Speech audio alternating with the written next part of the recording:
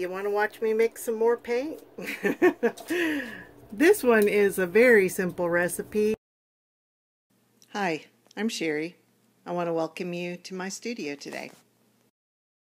It's the recipe for Fluid Acrylics, and it is so easy. It's 10 parts GAC 800 to 1 part paint. And then for high flow acrylics, it's 15 parts Golden GAC 800 to 1 part paint. But I'm not going to mix that up now. Now again, I'm eyeballing this. Yeah, everything's dirty here. I won't measure. It's about 4 ounces. White on white's kind of hard to see, isn't it?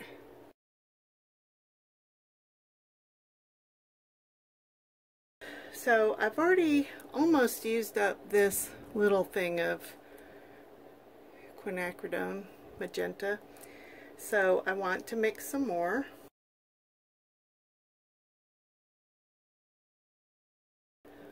If you're wondering what this is, these are fine liners. They're awesome. They're like a syringe, but you don't have to draw up the paint. These are fine line caps. They go right onto the golden bottle, and they have this little thingy that goes inside the needle to help it keep from drying out. But if it does dry out, you can take everything apart. My friend Debbie does not like Phthalo Green, and I think it's gorgeous. It's like a beautiful, rich evergreen, and then in a size that's more cost-effective, Teal or Bleu Lagoon. So we're gonna just mix, and the teal is obviously much more dense because it went straight to the bottom. Every time I've used, I only tried to do these with the density one time.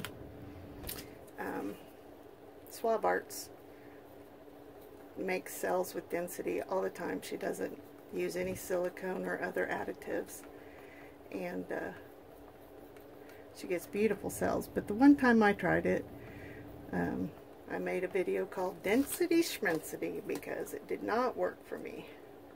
And it's just a matter of making sure to get everything incorporated.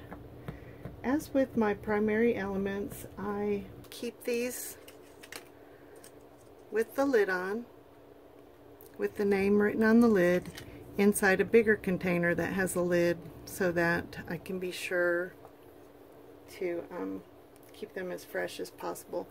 They do skim over. GAC 800 does skim over if you leave it open very long, so always seal your bottle and seal this up as quickly as you can. I'm gonna do a little test for you again so you can see. They look very pale.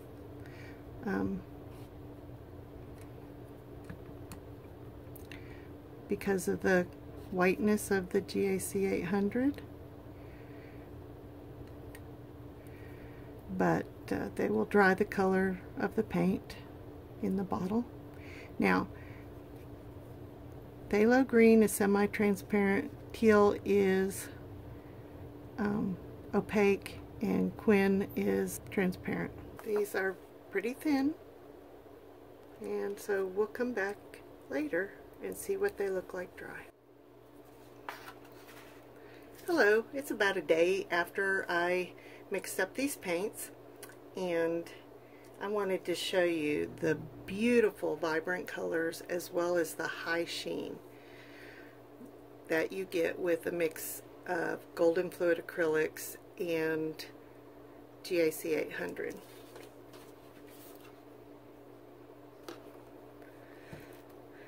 These two colors are transparent. This color is opaque. You are seeing the teal through the magenta here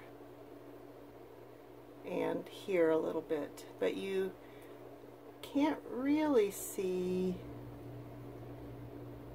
the magenta through the teal. See how that's more opaque. You can see each through each other here. I just cannot express enough how much I love the sheen and reflectivity of this mix. I mean, wow. It's like a mirror. Now, even though it's super shiny, you still have to protect it with UV protection. Acrylic paints and oil paints should not be mounted behind glass because they continue to cure. Anyway, gorgeous, huh? Thanks for watching my video.